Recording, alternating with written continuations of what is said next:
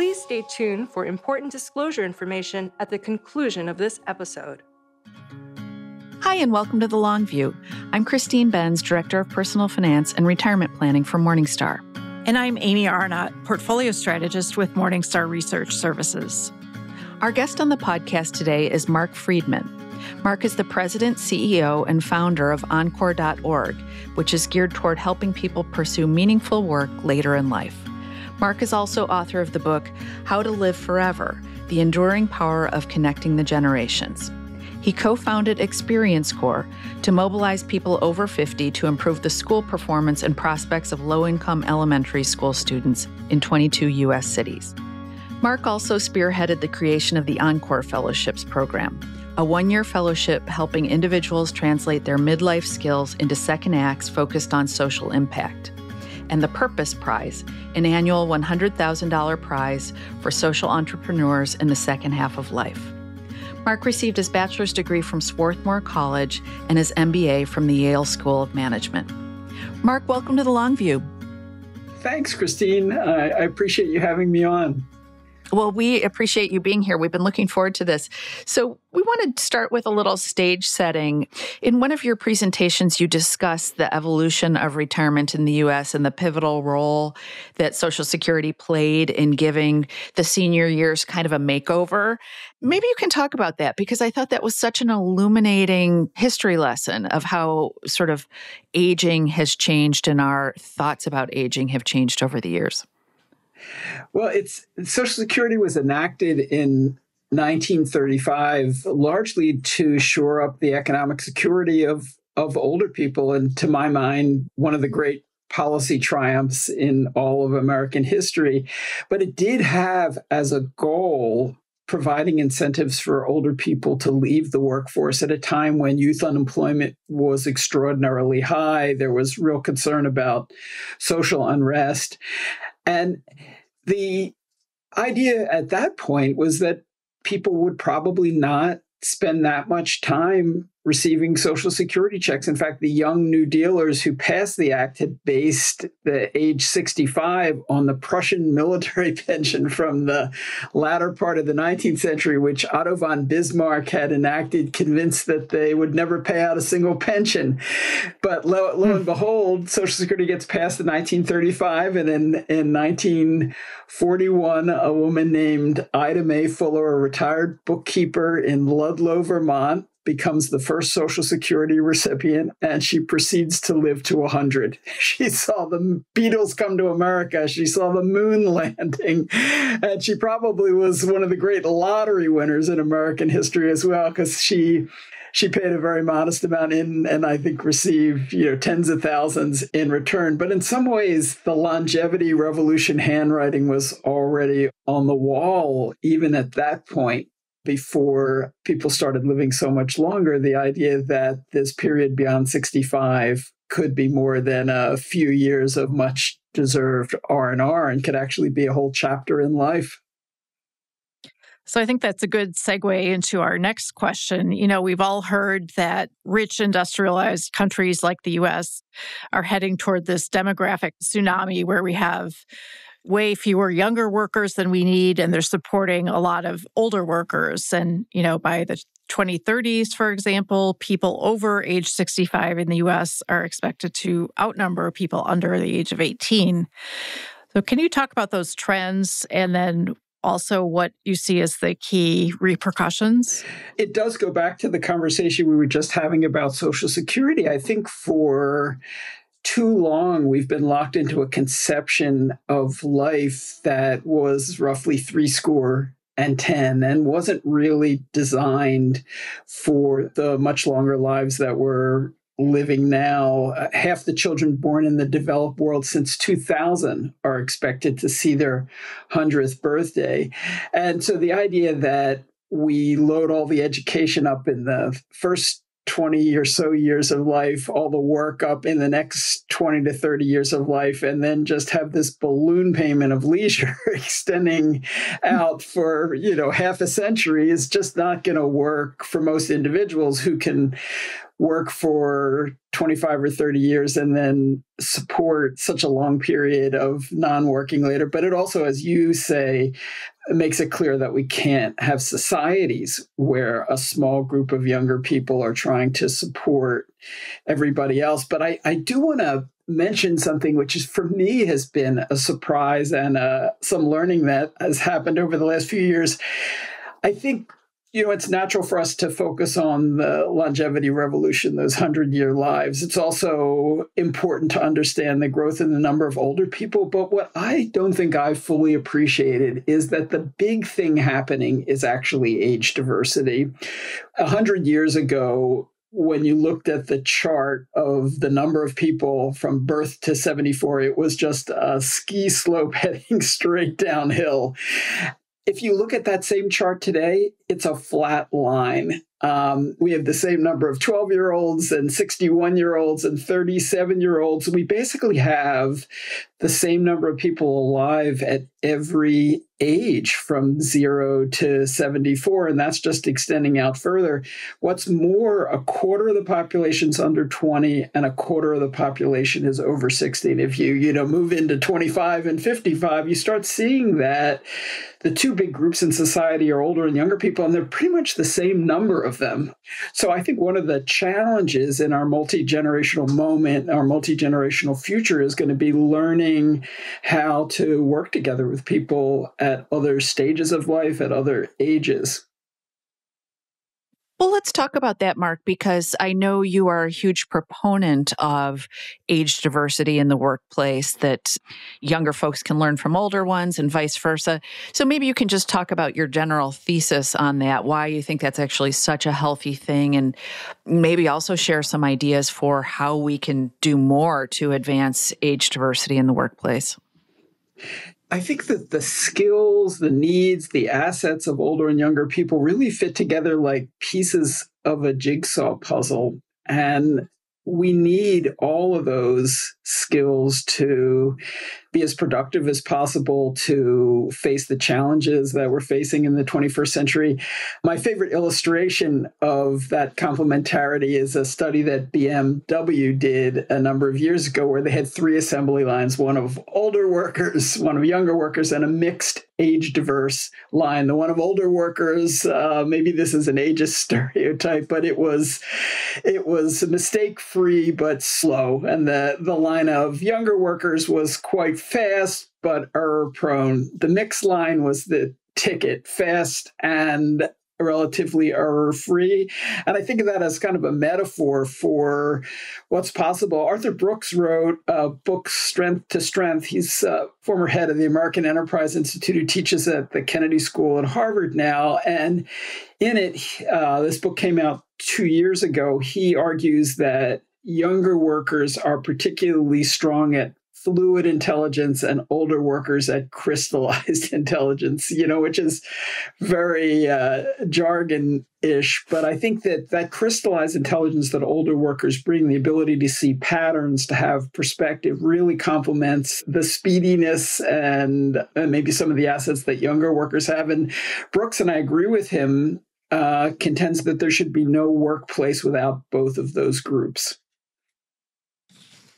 So you've also written about something called age apartheid. Can you talk more about what that means and, why is it so entrenched and so damaging? Well, I'm really glad that you brought that up, because I'm obsessed with this idea. In fact, I'm sketching out a new book now, which is going to have a title like End Age Apartheid. And to give you some context on that, the United States began the 20th century as one of the most age-integrated societies in the world and ended it as one of the most age-segregated. In the 19th century, people were not conscious of age at all. People didn't even know how old they were. Birthdays weren't celebrated, and every institution, every aspect of daily life was integrated by age. We were an agrarian economy. Older and younger people worked side by side on the farm. Every household pretty much in America was multi-generational. Even the one-room schoolhouse of yore had 4-year-olds and 40-year-olds learning the alphabet side by side. And then in the first few decades of the 20th century, we decided to change all that. we thought we could be more efficient if we reorganized society by age. And oftentimes it was the result of real breakthroughs in policy. So the child labor laws and universal schooling led young people to be congregated with other young people in schools. Social Security, like we talked about earlier, had the intended effect of getting older people out of the workforce during periods of high youth unemployment. And then one after another, with spectacular creativity, we invented senior centers, nursing homes, retirement communities, lifelong learning programs where older people were congregated with their age mates. And the end result is that the generational twains ceased to meet. And there were certainly efficiencies to that, but I think in the end, we're seeing a grievous wound. You know, is it any surprise that in a society that's in a state of age apartheid that people are talking about, okay, boomer, okay, millennial, the generational conflict, or that we have an epidemic of isolation and loneliness? Ageism is rampant. So I think this way of organizing society, this state of age apartheid, it didn't work in the last century, and it certainly is a poor match for the most age-diverse society in human history, which is what the United States is today. You have written about some earlier efforts to integrate older Americans, such as the Great Panthers in the 1970s and JFK's call to action in 1956 about the untapped potential of older people. So why do you think those kinds of efforts fizzled out? I think they were ahead of their time, but I do find it comforting that this idea of engaging older people in every aspect of American life for all that they can contribute isn't just a novel idea. People have been saying it for a long time. You invoked JFK, and he said we'd added years to life, all this longevity. Now it was time to add life to those years. And the Great Panthers, Maggie Kuhn, who's a personal hero of mine, said that in reference to the older population, that we didn't have a single person to waste. We couldn't afford to write off not only this vast and growing population, but a group that arguably is America's only increasing natural resource, certainly the most experienced segment of the population. And so I think there is a long history of these ideas, but I think the new demographics, the increase of lifespans and health spans has really brought those ideas to the forefront and made them impossible to ignore. So we've talked about the overall demographic trends and kind of the society-wide need to have more crossover and interaction working together between different generations. But maybe you could talk a little bit about how working longer can help people individually too, both from a financial and quality of life standpoint. I think, as you point out, the financial aspect is critical.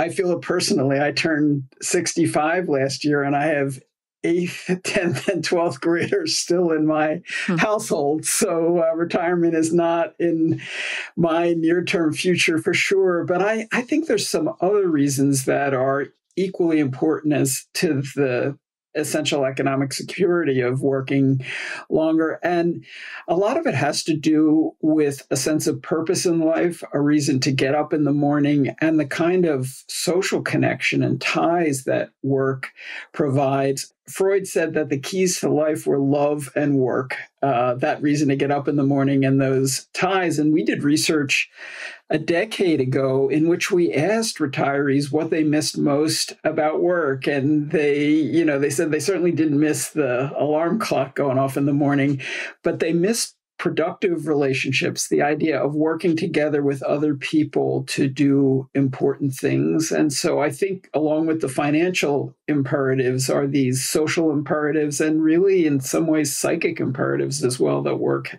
helps to address. There seems to be a disconnect, though, in terms of people's desire to work longer and their ability to do so. When you look at the data, a lot of people say, well, I want to work past 65, maybe, until after I'm 70, whatever. But people in general do tend to retire earlier than they expected. Can you talk about some of those headwinds, how this is unfortunately not entirely within our control when we actually do retire? Yes, and I think it brings up the importance of helping people who are in some ways, they're approximating retirement and they're stopping doing the work that they've been doing for a while. But in many cases, they're people who will and in many cases plan to unretire. But the problem is it's so hard to do that. It's a do-it-yourself process. So in a lot of ways, you can see people stopping working to address a need, caregiving, for example, or really to get a much needed break. But that doesn't mean that they're retired permanently. They, in many cases, will want to return to the workplace. But the problem is that we've made that difficult. It's so much dependent on the individual and their own heroic efforts to do that. And so I do think we need more infrastructure, for lack of a better word, to help people step in and out of the workplace in the second half of life. And I'm starting to see some really encouraging developments on that front. There have been a proliferation of higher education programs that started with Harvard's Advanced Leadership Initiative and spread to Notre Dame and Stanford and the University of Chicago and University of Texas. I've been involved in the creation of one of these programs at Yale. And they're essentially school for the second half of life where people go back and can spend a year rediscovering their purpose and getting a breather in the process. At our organization, we created 15 years ago a fellowship program, a one-year internship for people who were experienced in the workplace but wanted to move in a different direction. The Encore fellowship program enables them to try on a new role. So in many ways, these education programs, these internships like the Encore fellowship program, they approximate what we routinely do for young people who are trying to go from being adolescents to adults. They do it through school and through internships. And I think we can learn a lot from that experience and adapt it to the second half of life. So it sounds like there are more resources and programs available for people who do want to take kind of a gap year sometime in midlife, take some time off to reflect or maybe try different things. But that's still probably less common than people taking a gap year before they go into college or before they go into the workforce. What do you think are some of the barriers to taking time off during the midlife phase? Well, I think some of it is cultural. It's almost you're faced with the choice. You're either working or you're retired. But in the context of these longer lives, the idea of taking a break, I think, is very appealing to people. But I think many people don't feel like it's legitimate to do that. And again, I think we can learn from the experience of young people because, to step back and address what I think is the big development that's happening is that what we're witnessing now between the end of midlife and anything approximating real retirement or even old age is the invention of a new stage of life that doesn't have a name, but is very similar to the invention of adolescence 100 years ago. We had this proliferation of young people. They weren't children. They weren't adults. We didn't know what to do with them. We decided they were teenagers and we invented schools for them and youth organizations and so forth. And I think as we've lengthened lives, that the length of life is being accompanied by a new map of life. And there's some uncharted territory between midlife and later life. Some people call it middlescence. Others, I asked my estimable mother-in-law, and she said that she thinks that she's on her next to last dog. That's the way she thinks about this period of life. But there's a period that's taking shape. And it's interesting, the person who invented adolescence in America, the founder of the American Psychological Association, the first PhD in psychology, G. Stanley Hall, he invented adolescence with a book in 1906 of that name. 20 years later, he said, I made a big mistake. I should have invented a new stage of life between midlife and old age. And to go to your question about what the unique advantages of later life, he said, human beings didn't reach the height of their capacity until the shadows started slanting eastward. And by that, he meant that there's this moment that we have in the post-midlife period where you have a different perspective on things. You know that life doesn't go on forever. That concentrates the mind, provides a sense of purpose. And yet at the same time, there's enough time to do something with that insight. And it's a unique period in life. It doesn't have a name, but we have tens of millions of people who are flooding into that period with this unique perspective, tremendous amounts of experience. And as a society, we have the opportunity to take advantage of that windfall. So we wanted to talk about something that you, I think, pioneered, invented, this idea of an encore career where someone kind of reinvents themselves or builds on their career to transition into later in life doing meaningful work. Maybe you can talk about how you define encore career and, how as people are approaching their later years, how they might think about what their own encore career might be.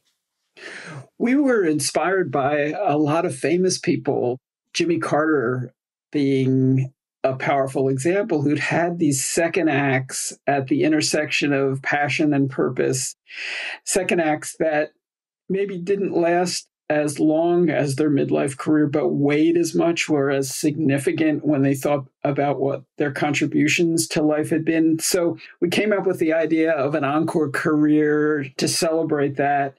The tagline we used was second acts for the greater good, because for so many people like Jimmy Carter, these second acts were a way to take their accumulated experience and apply it to issues focused on improving the quality of lives for other people.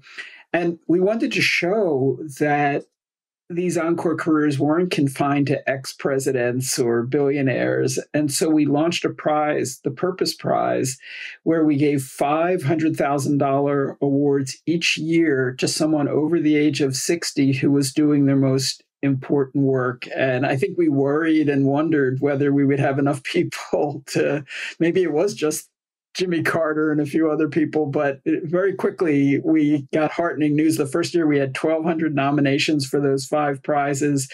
Over the course of 10 years, we had 10,000 nominations of older people who were doing their most significant work. And one of the lessons that emerged is that very rarely were these encore careers entirely new kinds of work. We have the image of the person who's a banker and then they open the vineyard or the B&B and it all happens magically and the sun shines and nobody ever breaks a sweat. But in fact, the people who won the Purpose Prize, thousands of nominees, were people who were frequently building on what they had done in their middle years. One example was a guy named Gary Maxworthy, who had wanted to go into the Peace Corps when he was younger, but had a family, couldn't afford to do it. His wife died of cancer when he was in his 60s. He decided he was going to launch a new chapter in his life. In midlife, he had worked in the food distribution business, and he discovered that food banks were only giving out processed and canned foods, but he knew from his food distribution work over decades that farms and growers were throwing out a lot of fresh food because they were aesthetically blemished. And so he created the Farm to Family program, where he created a distribution network of farmers and growers to food banks that I believe last year distributed something like 120 million pounds of fresh produce to food banks. And it's an example of how experience and innovation can go hand in hand. To your first question about the encore career, what we discovered is that 5 million Americans were already in encore careers at that point, but 21 million more gave following in that path a top priority. And they all said that they saw their encore career as being about a decade in duration. So that's 25 million people, 10 years, that's 250 million years of potential human and social capital that society could benefit from if it made it easier for people to go from what's last to what's next. So do you think an encore career is inherently one that is focused on kind of a broader purpose, building on your strengths to help other people? Or have you seen examples where maybe people just want to do something totally different from what they have focused on during their working lives up to that point. Absolutely. I do think that it's a broader phenomenon. We're a nonprofit organization that's focused on tapping the unused human capital in society to improve things like education and communities and the environment. So we moved the Encore career definition in that second act for the greater good direction. But I think you're absolutely right. There's so many things that people can do beyond the way we defined it and can have chapters that are as fulfilling or more so than earlier in life. So this whole idea that by the time you hit your 50s or 60s, you're over the hill, your best work is behind you, I think is really a misconception that came from a time when people were much less healthy in this period in life. And just to give you an example, there's an economist at the University of Chicago, David Galenson, who studies creativity and genius. And he studied the value of paintings that were done by artists of all different ages. And basically what he discovered is that there were two big bursts of creativity and genius. One was young, imagine Mozart with these symphony, concertos pouring out of his head. And he labeled the kind of genius that blossoms later in life as experimental genius. And it turns out that some artists grow through trying on different approaches, and that takes a long period of time to be fully manifest. And Galenson's argument is that we oftentimes don't appreciate this second kind of genius. And he's shown that it's actually as big a pool of talent as the earlier type of creativity. So I think we have a skewed conception of people's abilities and contributions and creativity. And we certainly solve this extraordinary creativity through the Purpose Prize in stunning ways that show that many of us get a second bite at the apple and the opportunity to do things that we never dreamed possible. But at the same time, I think, you mentioned Arthur Brooks earlier, and I think he has written about this phenomenon that a lot of people experience in midlife of just this feeling of being stuck, or, maybe you feel like your career is stalling out, or if you're in a creative field, you're not making as much progress, having as many breakthroughs as you did before. So do you have any advice for people going through that so that they can, create a bridge for themselves to kind of that second burst of creativity and productivity? I think you said something key, which is around the creating the bridge. But all too often, also, as you point out, people are forced to do that by themselves. And that's not an easy task. It's almost imagine, young people who've kind of finished their main tasks of adolescence, and we say to them, well, we want you to become an adult. We'll see you in 5 years, but we didn't have a higher education system, for example, or apprenticeships or any of those things. And I think that's what we ask a lot of older people who I think, correctly have come to an impasse, that they've reached a point where that last chapter has run its course. But that doesn't mean that their contributions, creativity, ideas have come to an end, but we do need to provide more opportunities for people to have education, to do internships, to explore and rest up and ready themselves for a new chapter. And that's too hard at this point. And I think it's ultimately going to require imagination. I think we need role models and examples of people who have gone through that transition. It's going to require innovation. We need better pathways to purpose for people in this stage of life. And it's going to require investment. We need to put the resources in so that this can happen at a scale commensurate with the size of the population and the opportunity. And so I'll just give you one idea on the list, because we started our conversation talking about Social Security.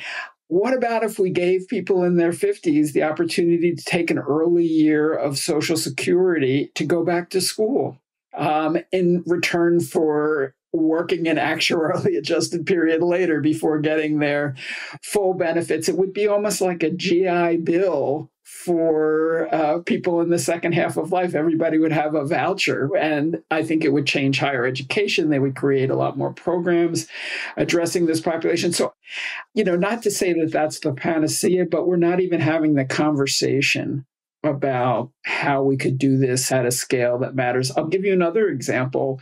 One of my favorite programs is something called Troops to Teachers, which helps retiring military personnel move into public school teaching. And it has the fundamental insight that, somebody who's been in the middle of the desert with a bunch of unformed 18-year-olds might do fine with in the middle of a classroom with some unformed 17-year-olds. And it also brings in the possibility of social mobility, because so many people who do go into the military at 18 do that because they don't have any opportunity to go to school. And programs like Troops to Teachers help people get the education they need to move up the ladder, but in ways that draw on their accumulated experience, but allow them to use it in new ways to new ends. Marc, I wanted to ask about the role of income and education in all of this, and wealth, because it does seem like as people have more income and education, they just have more flexibility. They can write their own tickets a little more readily.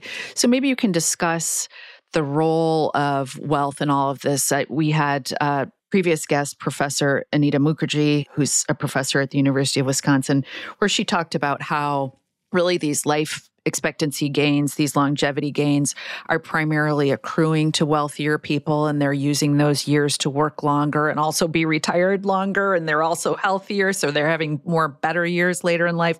So maybe you can discuss that dimension of this and whether, Encore careers are for everyone, or at this point, mainly wealthy folks.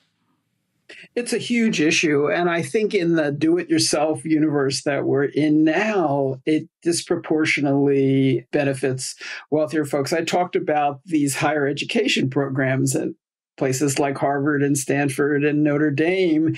They're wonderful programs, but the tuition can be $60,000, $70,000 a year. And that doesn't even count the cost of moving to South Bend for a year or to Palo Alto. And so I think we're seeing some very creative efforts. One of my favorites is the Modern Elder Academy that Chip Conley created, that's in Baja and soon to open up in Santa Fe. But all these efforts are drawing people who are on the more advantaged end of the spectrum. And so I think the challenge is how we can do things like the Troops to Teachers program I just described, which widen that opportunity and provide support for people who don't have vast bank accounts to go back to school, to retrain, to retool, to try on new roles. Because those are groups of people who not only need to keep working most of all, but also have vast assets, again, like those Army sergeants I just talked about. So we're really missing out on a big talent pool in that area. So if you're a person in your 50s or 60s and you like the idea of an Encore career, but you're maybe a little fearful about, giving up the security of a paycheck, what are some of the things that you think you would want to think about in making that decision? And what would you see as the main benefits of transitioning into an Encore career versus slogging it out for a few more years at your current job? I think you really hit on, the slogging it out option is a short-term one. If you really want to have a whole new chapter that provides fulfillment, that reason to get up in the morning, strong social ties, income over an extended period of time, it takes a different perspective, a different time horizon. And I think time is really critical. If you're thinking about what you're going to be doing for the next 10 or 20 years, rather than slogging it out, I think it pays to take a step back, to reinvest in your skills, to do something like an internship or a fellowship. It can even be through volunteer work, and to recognize that most likely you're not going to make this transition successfully the first time, or easily. There might be a time period of a few years. So I think for me, I think getting that time horizon right, if you're thinking out 10 to 20 years, and you're also recognizing that the transition might take a year, 2 years, 3 years, then I think to plan accordingly. And I think, one kind of trade-off that is worth considering is taking money from that long-term, retirement period and using some of it for the transition, investing in yourself, taking time to do an internship. And so I think that reallocating resources in ways that help tee up this new chapter is one way for people to acknowledge that life is longer, our working lives are getting longer, and that means more chapters, not just hanging on and trying to fend off the abyss. Well, maybe to back up a little bit, Marc, can you talk about the benefits, the many benefits that you see coming from continuing to work? It seems like it ticks a lot of boxes in terms of physical activity, relationships, and so forth, but maybe you can walk us through what the data say about that. I think that the three main benefits are financial security, social connection, and this sense of purpose. And there's so much research now on the link, including through the Blue Zones series that's been airing over the past months, that purpose and health are inextricably intertwined. And then also on the social connection, we are in the middle, according to the Surgeon General, Vivek Murthy, of an epidemic of loneliness and isolation. And a lot of people get that kind of social connection from the workplace. And so I think that that's the kind of holy trinity of benefits of longer working lives is income security, social connection, an ongoing sense of purpose.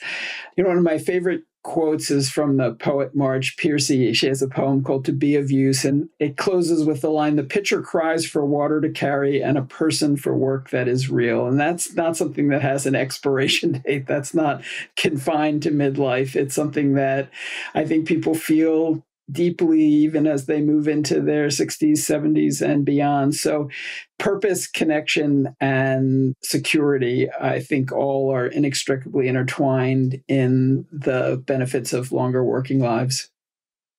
Yeah, I think that's a great point. Just this deep need to be useful and to, have meaningful work.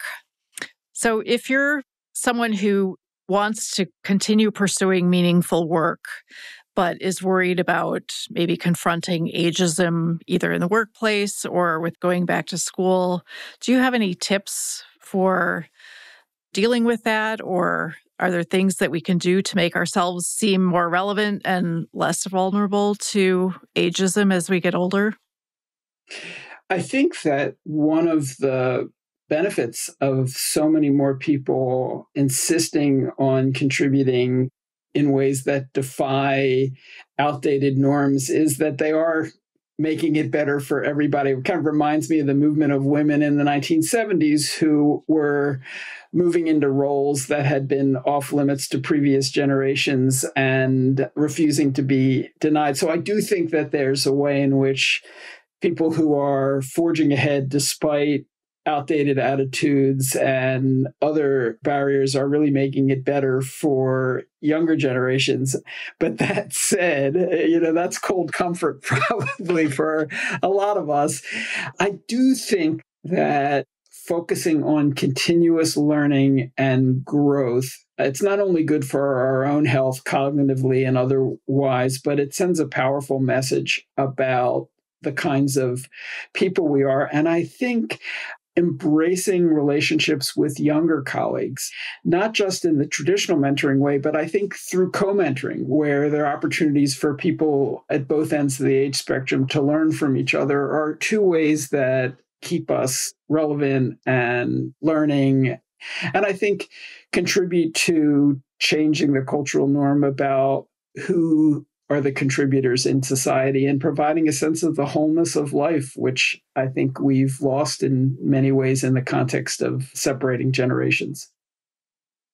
One of our previous guests, Carrie Hannon, who writes about work and money and life, she made the point that the pandemic, has sort of normalized remote working, and that's a really good thing for older adults, and that they, can maybe live where they want to live, don't have to commute. And also her point was that ageism may be less of an issue, like if people aren't seeing you in person, but that seems kind of sad, and also seems like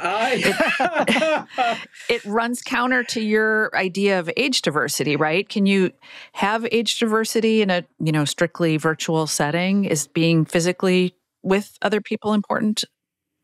I think it is. And I think that we need to embrace our age in part as a service to younger people so that they know what awaits them. But I take a lot of succor and succor, and I'm quite heartened by what we're starting to see in the cultural sphere. For a long time, we thought of pop culture as a source of ageism, and undeniably, there's a lot of ageism in that realm. But I just watched the Grammys on Sunday night, and the 80-year-old Joni Mitchell was there, along with Brandi Carlile, half her age, who's been her great champion.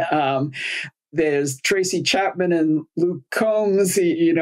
Tracy Chapman's about to turn 60. Luke Combs just turned 30. Even Billy Joel's appearance was the result of a young person who is deeply influenced by his work and got him to start writing again. Or even in films like The Intern or shows like Only Murders in the Building and Hacks, I think we're seeing a picture in front of us, not only of older people who continue to contribute, but younger and older people coming together to do things that no one generation could do on their own. And we did a study last year with the University of Chicago that showed, in fact, that older and younger people are quite interested in working together with each other, particularly on issues like climate and mental health. And the most striking finding is that the group that was most interested in collaborating across generational lines were young people and young people of color. So I find in the context of, the longstanding battle against ageism, that there's a new generation that's coming up, whether we're seeing it in the air, on the air, or on the ground, who actually are embracing older people and wanting to collaborate and work together. So I don't want to be a Pollyanna and say that ageism doesn't exist still, but I do think we're in the midst of a change, and it's a heartening one. So I think you've made some changes in your own work life over the past few years. Can you talk about some of the changes you made and why?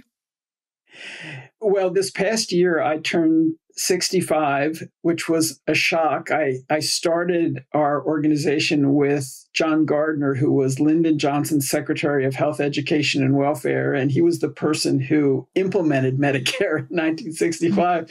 And suddenly I'm getting my Medicare card, and it was our 25th anniversary as an organization as well. And I started thinking about, well, maybe it is time to move to my Encore career. And I talked to a colleague who's a quarter century younger than me, Eunice Lynn Nichols, to see if she would be interested in succession. And she said no, but she came back with a counteroffer, which is, why don't we do this job together? And I have to say, I was really moved by that because I have so much respect for her. And I thought, wow, we can even model the ethos of the organization around the power of age diversity through this collaborative, co-generational leadership model. And I'm happy to say, a year in, that I've never enjoyed my work more. And it's a reminder that I think these abject choices we often have, work or retire, be the director or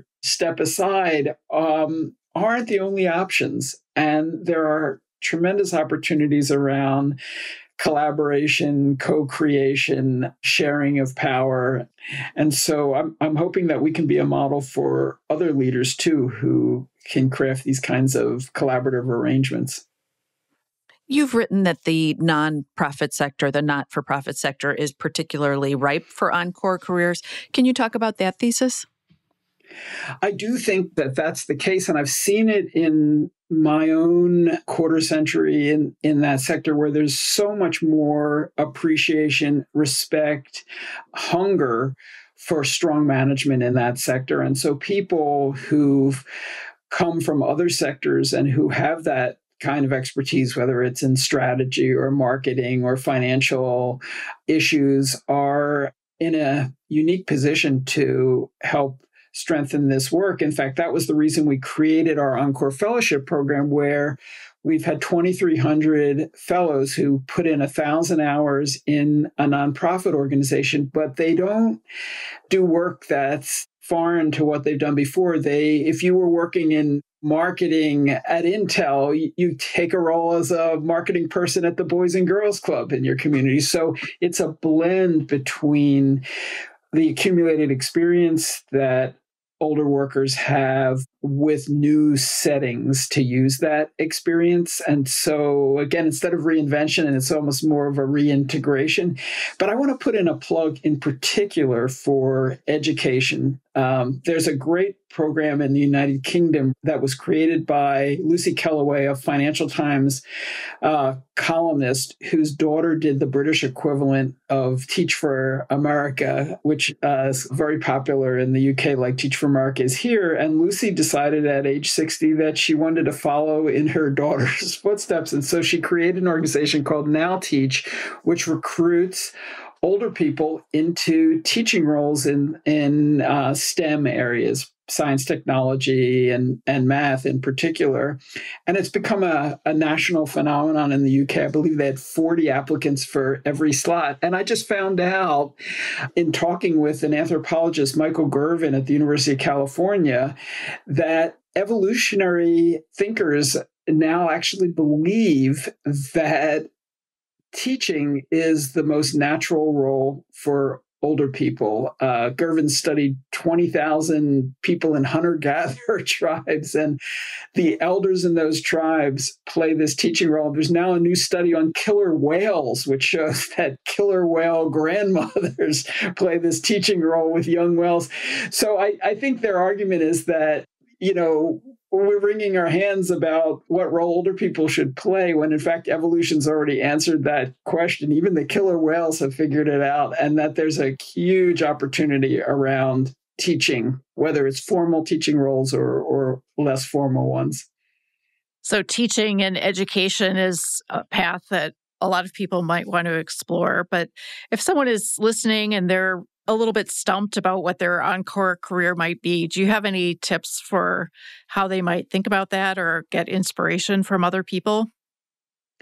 I have a few ideas. One would be to read the absolutely wonderful book my colleague Marcy Albaher wrote. She was the New York Times career columnist and blogger for many years, and she wrote a book called The Encore Career Handbook, which is just filled with stories of people who've moved into Encore careers and how they did it.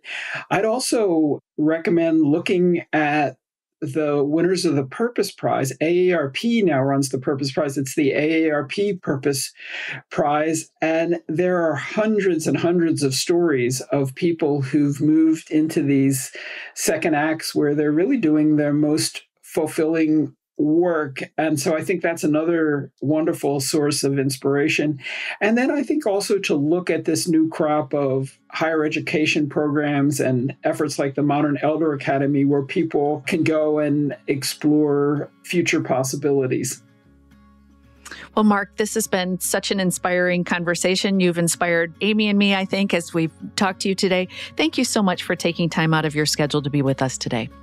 Thank you, Christine. Thank you, Amy. It's an honor. Thanks, Marc. This has been great.